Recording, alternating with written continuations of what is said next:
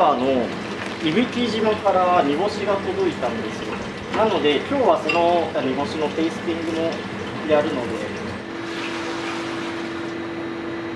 昆布に入れていきま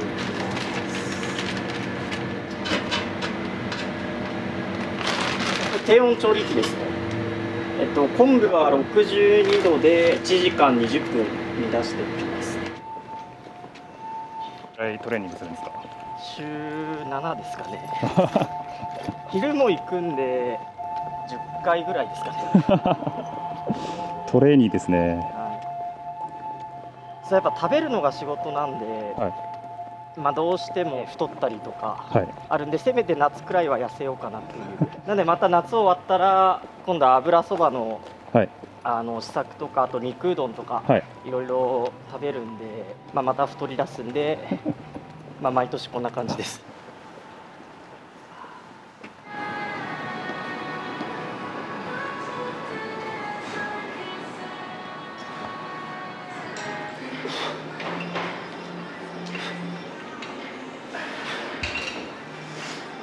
どのぐらい前からトレーニングされてるんですか？7年くらい前ですかね。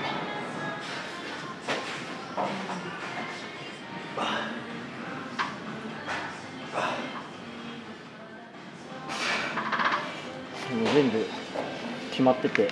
ご自身で作られるんですか？そうですね、はい、最初にある程度決めといて、で重量と回数を9週間ごとに変化させていくって感じです。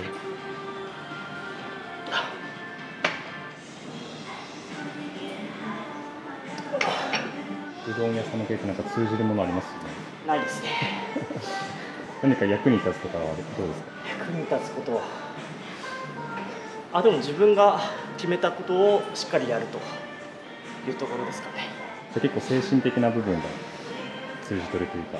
そうですね、お店やるには体力が必要なんで、まあやっぱやっといた方がいいのかなとは思いますね。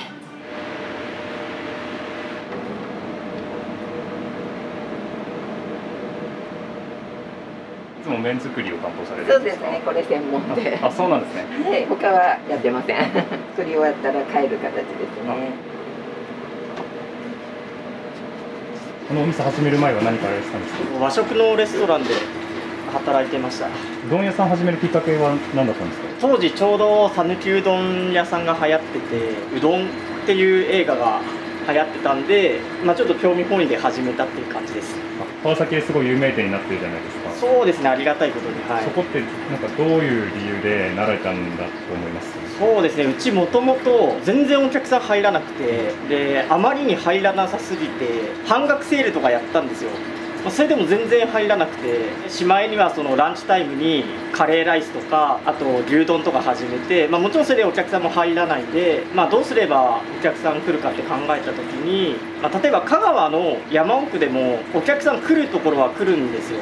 なんでもうシンプルにうどんで日本一を目指して頑張ろうってことでやりました。特徴を出すとかじゃなくて、本当に基本を突き詰めていくっていうところですね。塩水作る時とかも前日にこう塩水を作っておかないと塩が均等に混ざらないので、翌日使う分の塩水は今作ってます。これ作る時にこのにがりを入れて滑らかさとかが変わってくるんで、昔の方がうどん美味しかったっていう人いるんですよ。でその昔の塩っていうのは今の塩と違ってその精製度が低いので、じゃあそのマグネシウムとかそのにがりの成分加えた時に実際実験で歯ごたえとかが良くなるっていうデータあるんで、かといっていい塩を使うとすごい高いんですよ。だったらにがりをちょうどいい感じに入れてやろうっていうことでやってます。あとその水もこの中に入れちゃえばいいんですけど、一応こう細かく穴開けて、少しでも均等に優しく混ざるようにしてます。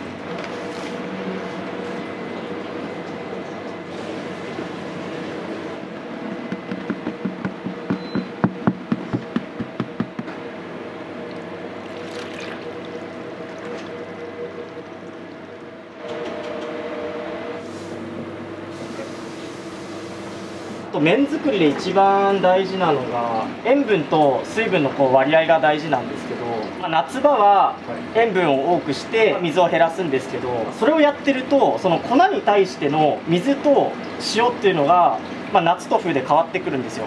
やっぱり食べ物なので、作業性とかよりも中の温度をなるべく均一にして、できるだけ同じ塩分濃度を同じような水分量でやるっていう風にしてます。僕自分を信用してないんで、もう本当にデータを取りまくってやってます。だしとか塩分濃度とか濃度とかも全部データ取ってやってます。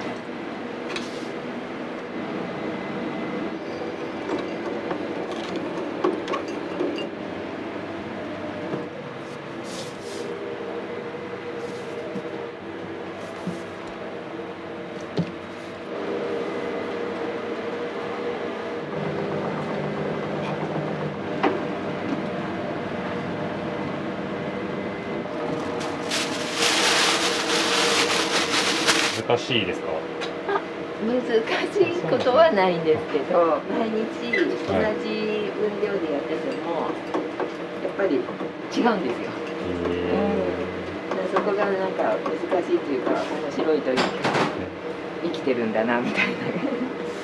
昆布は軟水で取れっていうその和食の定番の話があるんですよ。昆布だしを取って沸騰前に引き上げて、沸騰直前に鰹節を入れる分にはいいんですけど、本来讃岐うどんって煮干しと昆布を一緒に水に入れるんですよ。うちずっともう10年以上やってたんですけど、そうすると実は煮干しが入ることによって水が硬水に傾くんですよ。そうすると昆布の出汁ができらないんですよ。なんで別々に取ってあげた方が昆布の旨味がしっかり出るっていうのが最近分かったんですよ。分けて取ることによってすごい濃い煮干しだしとすごい濃い昆布だしを合わせるっていう風になるんですよ。でそうした方がなんか味のメリハリが出て、どっちの食材がうまく出てないかっていうのがちゃんと分かるんで、調整しやすいですね。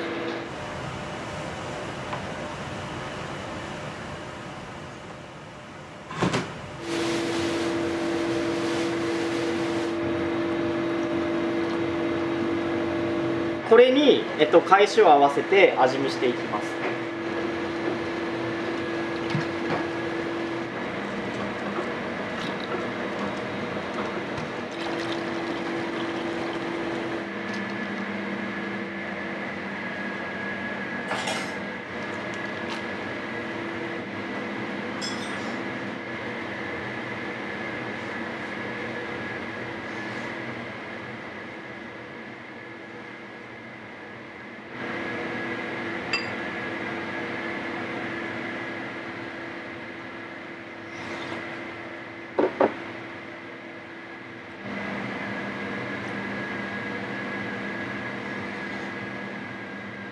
頻繁に変えられるんですか？変わりますね。味を変えられる理由って何かあるんですか？もう全然味が変わっちゃってバランスが取れないっていう感じですね。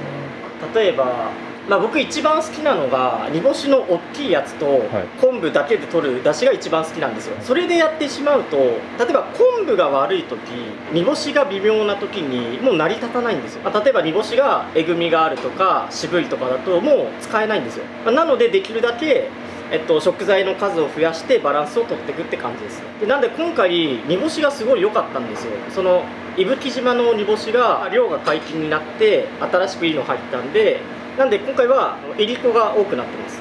その日その日の最高の味を求めていくってことですか？もうそうですね、まさしく。要はお客さんが例えば家族とか彼女を連れてくるわけですよ。なんでその人に恥かかせられないじゃないですか。なんでもう常にその日のベストを尽くしてますね。じゃないともう怖くて出せないですね。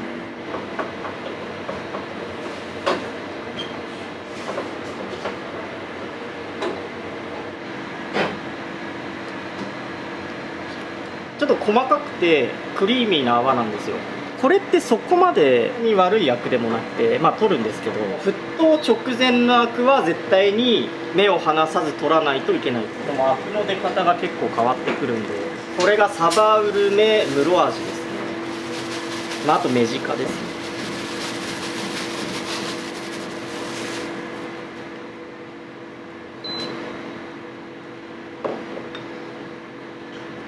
でこの最初に出てくるアクはしっかり取ります。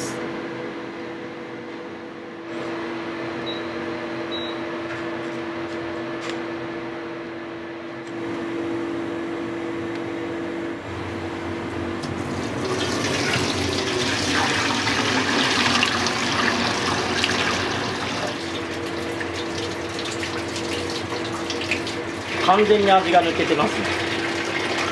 バッチリ。これ今サラサラしてるんですよ。とろみないんですよ。これが煮干しのカルシウムと合わさるととろみがつくんですよ。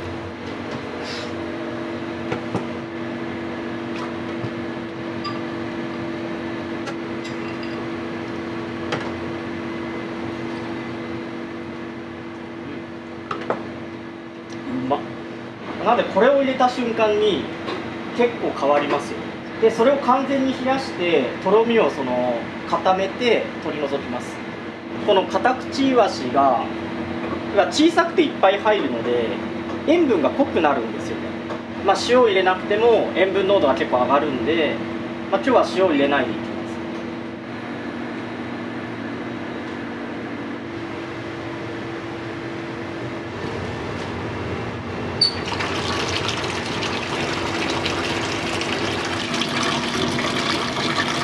だしのいい香りがするので、もう早くこの状態をやめたいんですよ。その香りが飛んでっちゃってるってことなんで、ちょっとこうやった時に泡が残るんですよ。とろみがついてるんで。これが昆布のアルギン酸と煮干しのカルシウムが結合してこうなってます。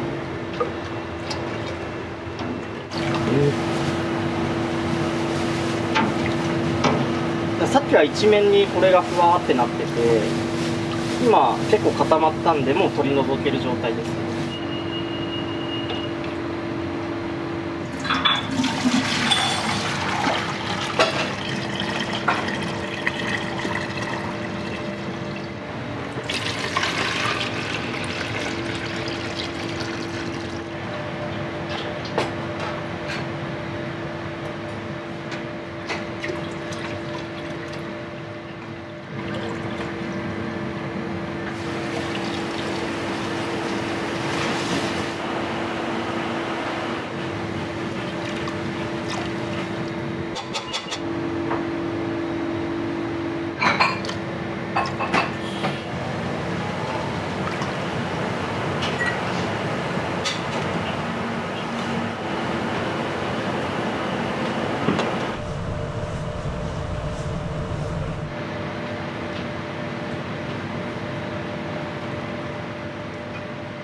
奥様が作られたわけです。ありがとうございます。全部自分のものは自分でやってます。やっぱしっかり食べて元気な状態でもうマックスで接客をするっていうのは心がけてます。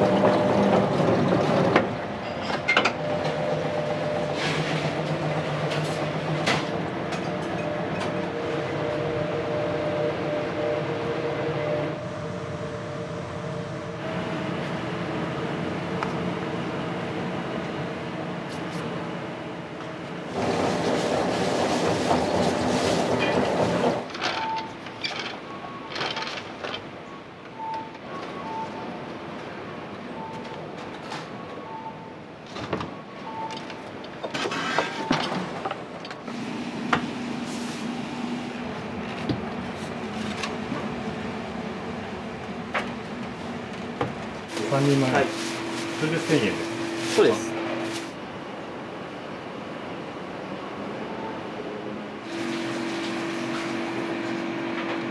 時間も日によって変わるんですね、じゃあ。そうですね。昨日が9分半だったんで、9分半で書いといたんですけど。そうだ、変わるかもしれない。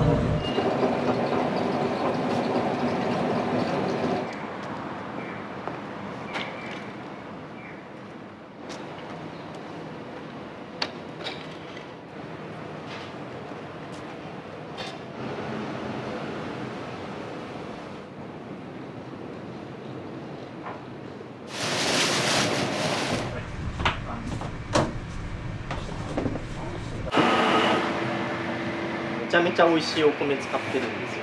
こう産直で精米したてをもらってます。全部頼んで近くのお米とかも全部食べて、その中で一番美味しいのを選んでます。でこれがぶっかけの返しですね。であとはこれがかけの返しですね。薄口醤油の返しですね。冷やさないと色がやっぱ酸化してっちゃうんで、もう光に当てるのもダメだし、温度上がってもダメですね。もう色が結構大事なんで。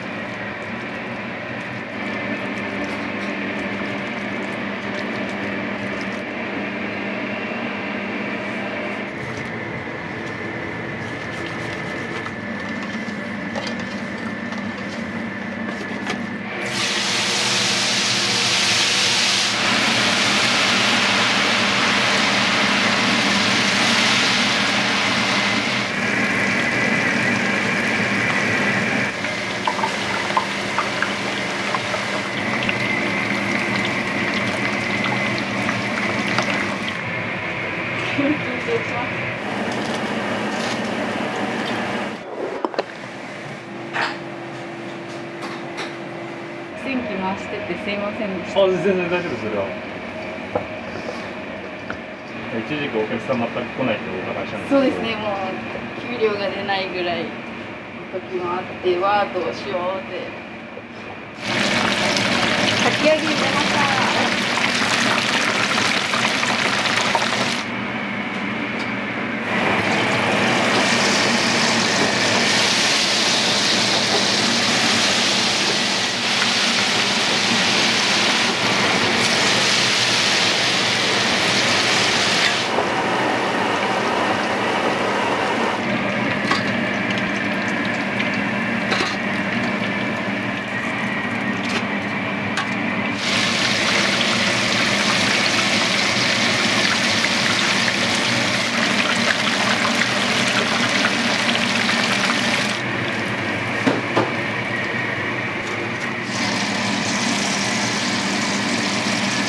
舞茸は本当に天ぷらにした時にめちゃめちゃ美味しいので。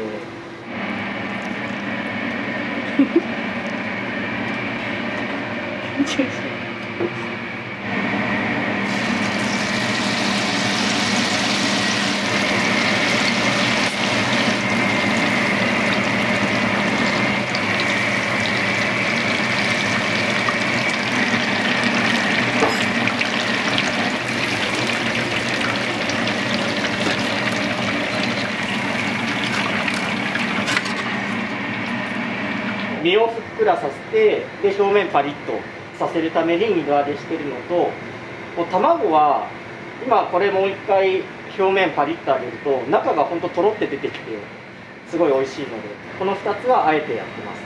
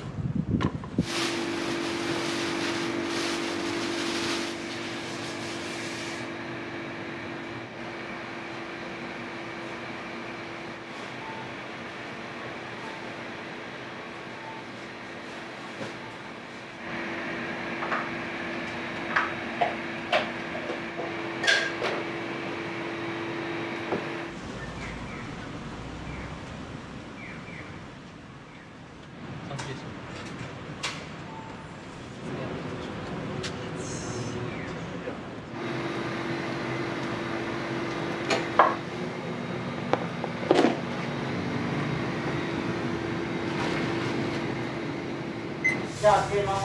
すみません、お待たせいたしました。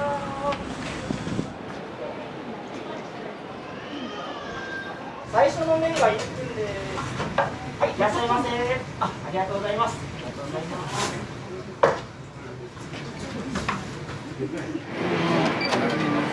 あったかいかけでよろしいでしょうか。かしこまりました。ちくわ1本入れて。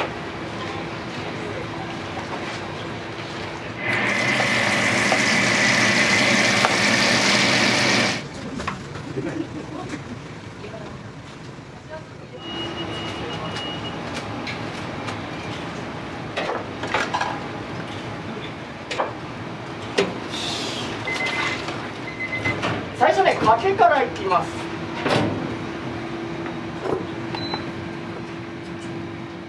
持ち帰り、その後ちくわ1玉束にお願いします。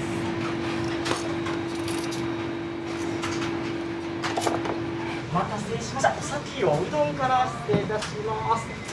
これお待たせしました。エビに卵に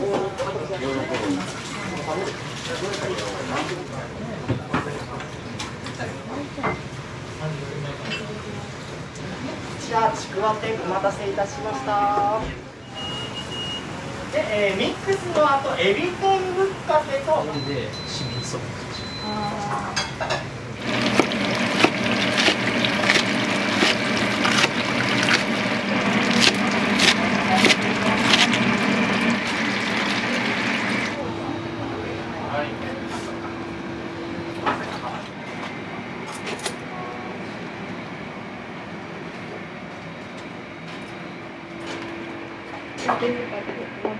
はい、お待たせいたしました。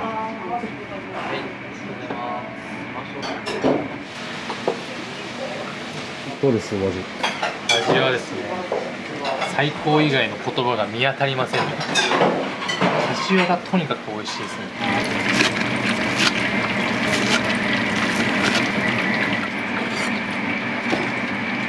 はいですね。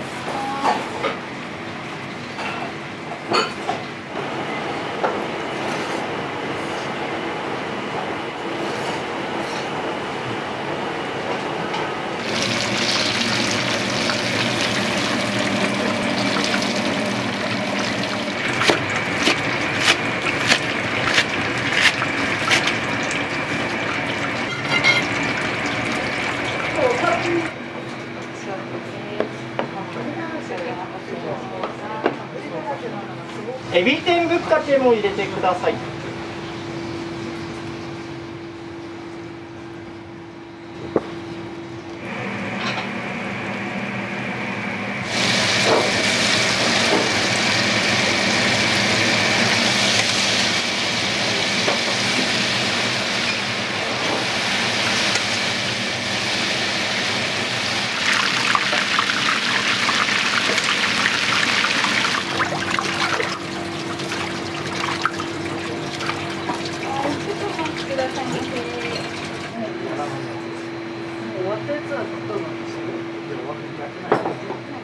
こ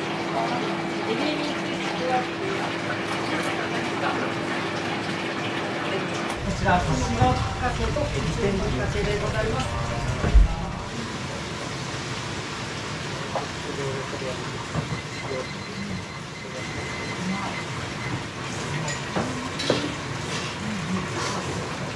それいります。ありがとうございます。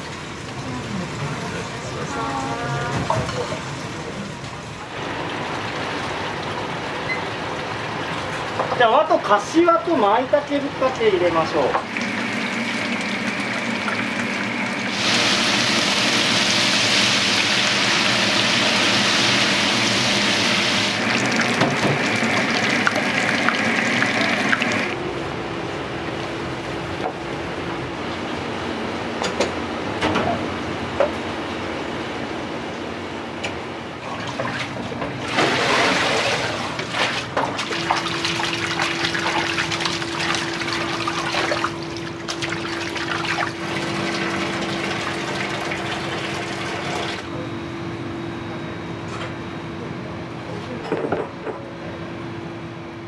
はい、ちくわ卵が2セットですね。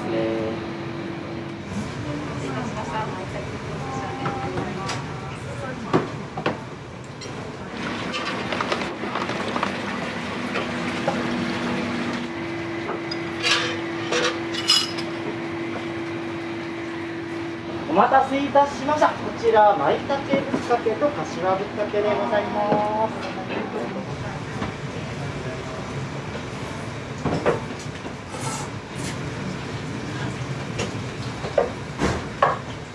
入れてください。一つかませです。ありがとうございます。ぶっかけうどんでございます。こちらもちくわぶっかけのぶっかけお待たせしました。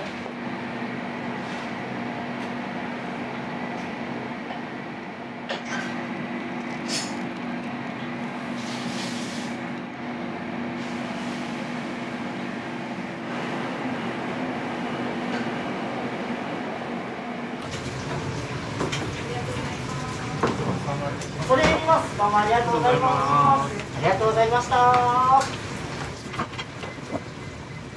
お待ちの2名様、お待たせいたしました。こちらのお席どうぞ。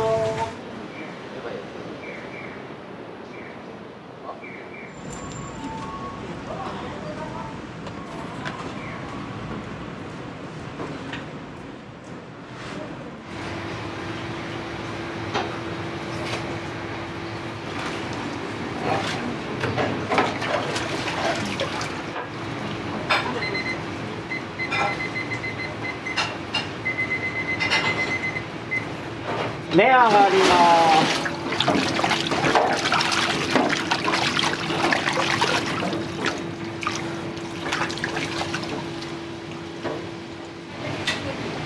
はーい。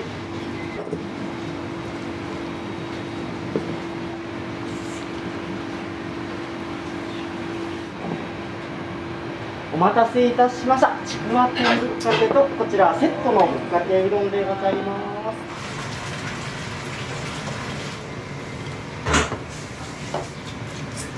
今3分半。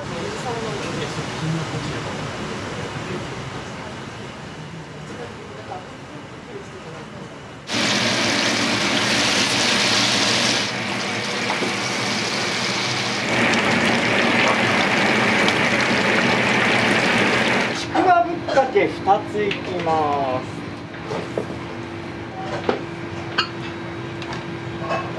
味卵ご注文のお客様、はい、こちらおうどんと卵でございます。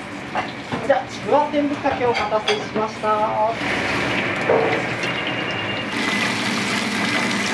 お待たせいたしました。大盛りミックスぶっかけ味卵でございます。私はもう2枚入れました。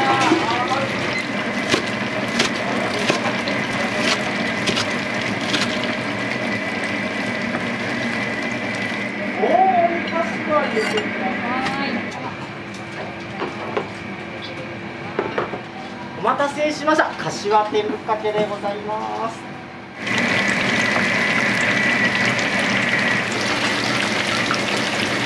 ぶっかけ3つ半取り上がります。はい。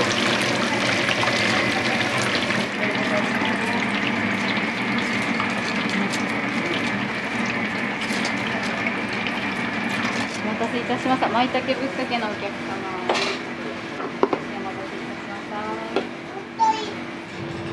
舞茸天ぶっかけでございます。お待たせいたしました。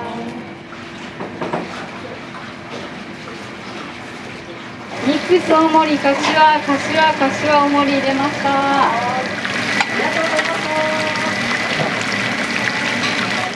はい。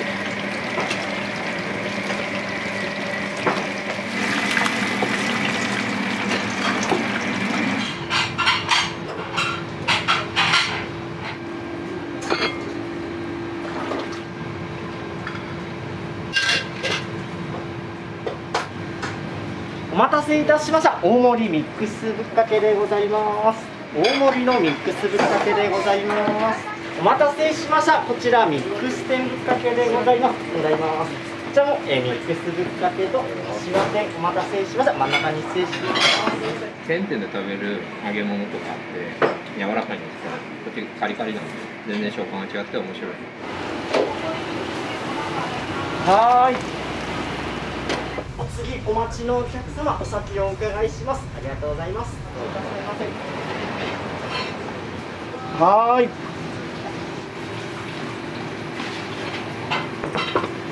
恐れ入ります。どうもありがとうございます。はい、ごちそうさま。3名様お待たせいたしました。じゃあこちら手前から3セットどうぞ。柏店のお客様。柏店のところ。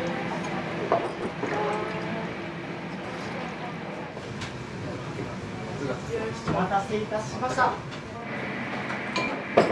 かけしょうは温かいのでよろしいでしょうか。かしこまりました。ちくわにかしわ入れました。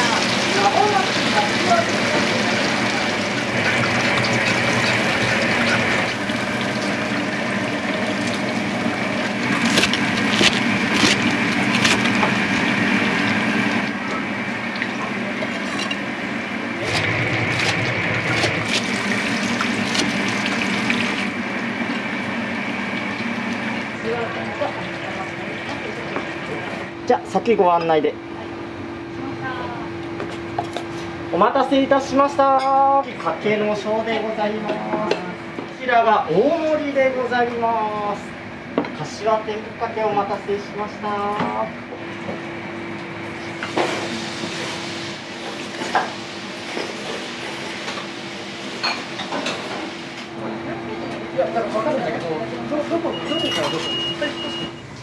お待ちの2名様、お待たせいたしました。じゃあ手前側のお席どうぞ。お疲れ様です。どうもありがとうございます。ここで行きます。どうもありがとうございます。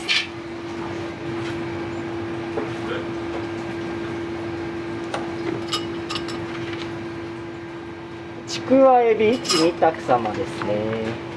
お待たせいたしました。エビ天ぶっかけのお客様、はい、おうどんから失礼いたします。じゃあお先ちくわぶっかけのぶっかけでございます。こちらちくわ天とエビ天お待たせいたしました。はい、かしこまりました。はい、ナス半取りちくわでひやひやです。半取りナスご一緒です。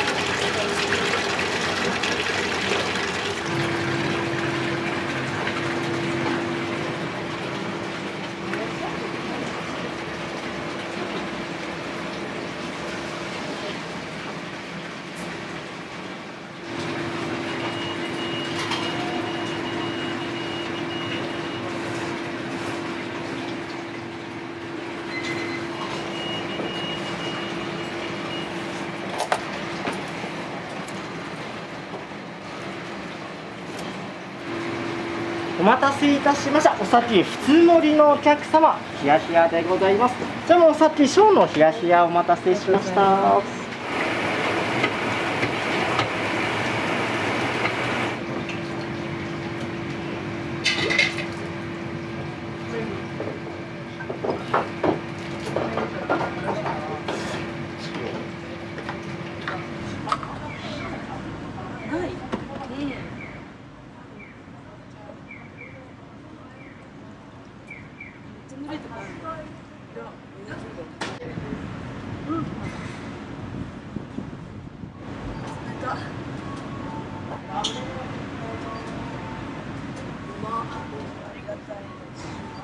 はい、柏ぶっかけ大盛り、ナスと味玉天です。お待たせしました。味玉子のお客様。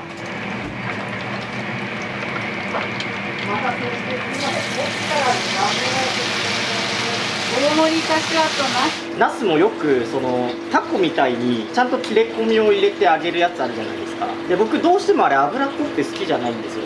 まあナスで一番油吸わないのって4等分にした時なんですよ。1本のナスを4等分にして食べると。でそうすると皮が残るんですよ。なので皮に切れ込み入れるんですけど、そうすると油を吸ってしまうと。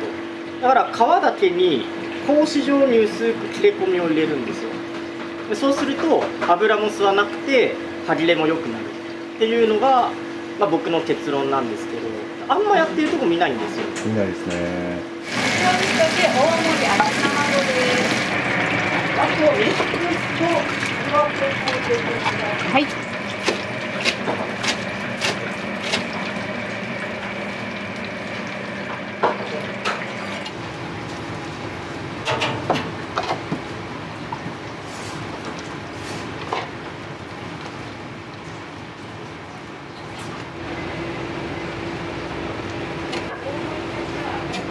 はーい。目上がります。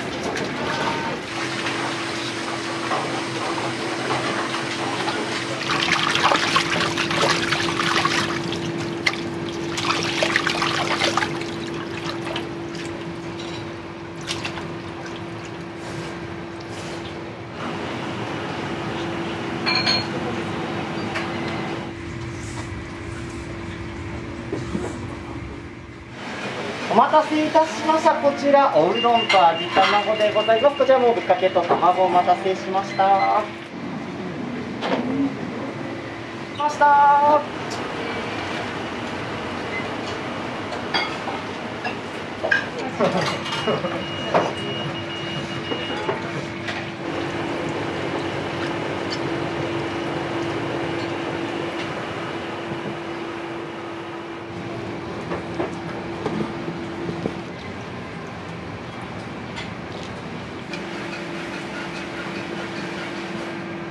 お待たせいたしました。こちらが大盛りでございます。こちら柏ぶっかけお待たせしました。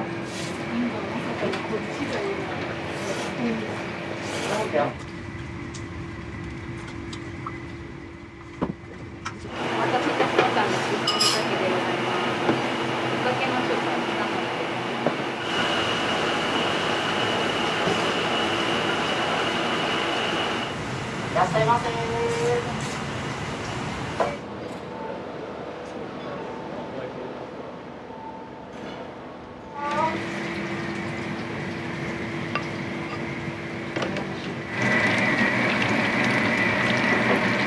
2択様です。はい。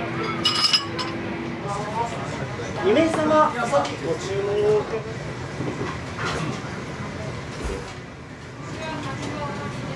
はーい。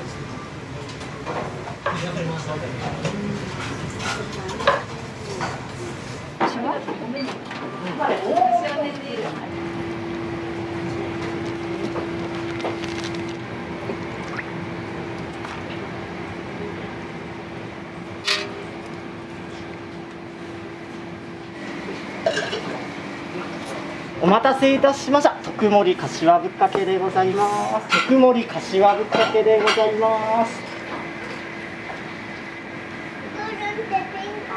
でも可愛いね。はい。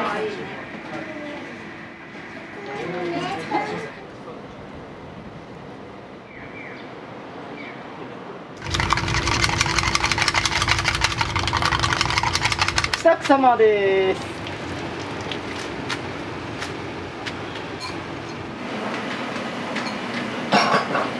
ちょっと釜玉に合わせているので持ってきてください。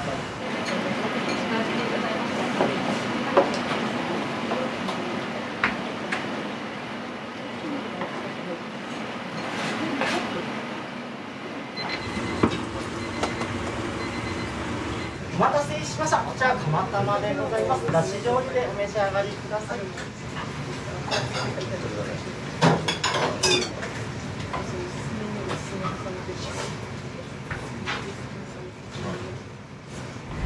お待ちの2名様、大変お待たせいたしました。こちら真ん中のお席どうぞ。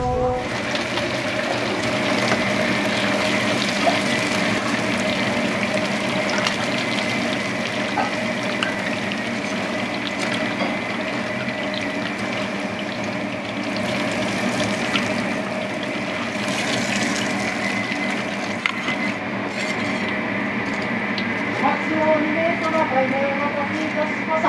じゃあ真ん中のお席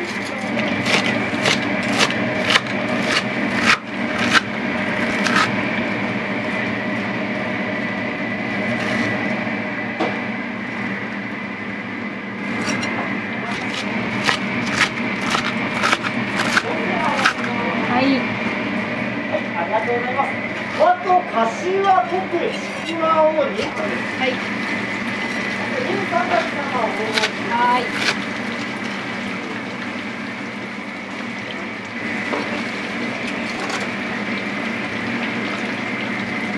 大変お待たせしてすみません。こちらお先特盛りでございます。じゃあ大盛り大変お待たせいたしました。あ、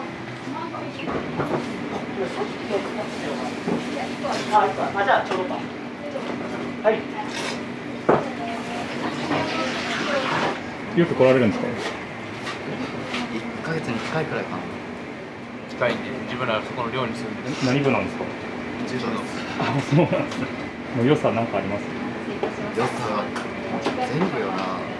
一番うまいです。この辺とか、もう作った中で一番うまい。うん。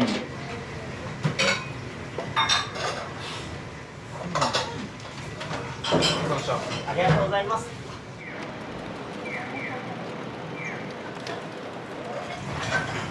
この水ないんですよね。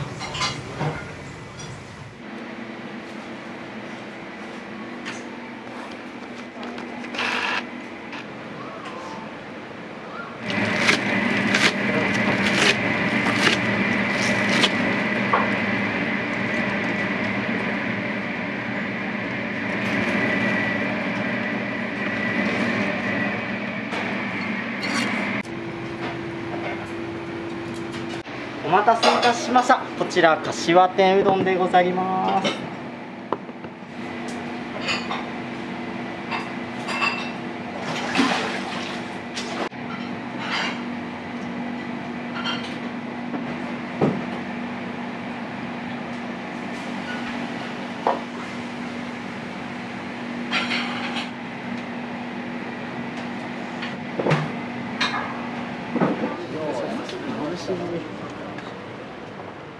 いらっしゃいませ。